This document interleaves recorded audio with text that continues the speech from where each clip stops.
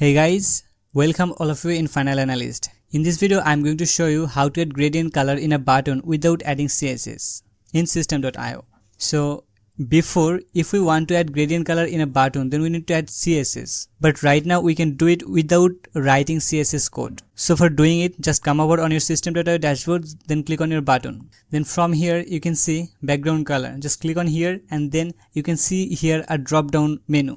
Click here and then click gradient. And from here you can choose your gradient color. So here choose one of your color and then click on this side, and here choose your another color.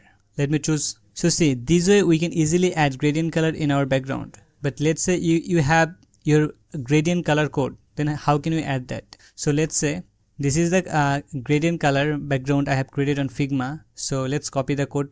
This is the first color, so I will just copy the color code from here. Then I will come over here and then click the one side and then just paste the color code and come over Figma and where you have saved your color code, just copy the color code. And this is the another color. So I will click this one and then I will paste the color code over here and see, and I will make the, so here I have added 180-degree angle. So I will also follow the same. Just for changing the angle, just drag this one. So I will make it 180-degree and done. Now our gradient button is ready. So yes, this way you can easily add gradient background in your button. So that is all for this particular video. I will meet you in the next one. Thank you for watching.